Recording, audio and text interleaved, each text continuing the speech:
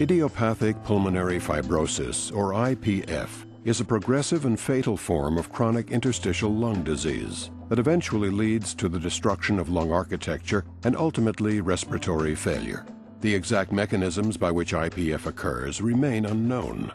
Early hypotheses suggested that this devastating disease was caused by chronic inflammation that led to fibrosis.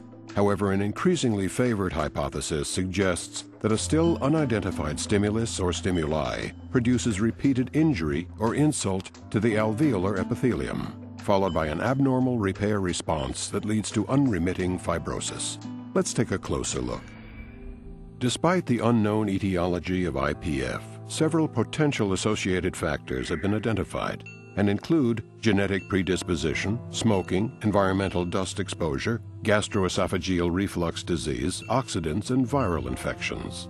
The specific sequence by which the pathogenic mechanisms of IPF occur remain poorly understood, but are currently believed to begin with repeated injury to either the function or structure of alveolar epithelial cells. Once injured, the activated epithelial cells stimulate the release of several profibrotic and inflammatory mediators, including transforming growth factor beta and tumor necrosis factor alpha. TNF-alpha and other cytokines mediate recruitment of inflammatory cells, while TGF-beta and other growth factors stimulate the migration and proliferation of fibroblasts, which begin deposition of collagen matrix to initiate the repair process. Growth factors are also believed to play a role in the emergence of myofibroblasts from resident cells. Over time, these cells organize into clusters known as fibroblastic foci, where they continue to deposit extracellular matrix.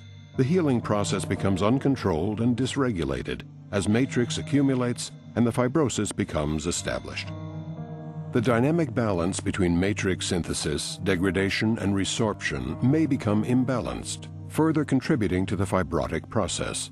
The injured epithelium is unable to restore itself and becomes vulnerable to apoptosis or programmed cell death. In addition, the now exposed underlying basement membrane becomes disrupted, allowing fibroblasts to infiltrate the alveolar space. Conversely, fibroblasts and myofibroblasts fail to undergo apoptosis, resulting in continuous alveolar invasion and deposition of matrix, contributing to further destruction of normal lung architecture.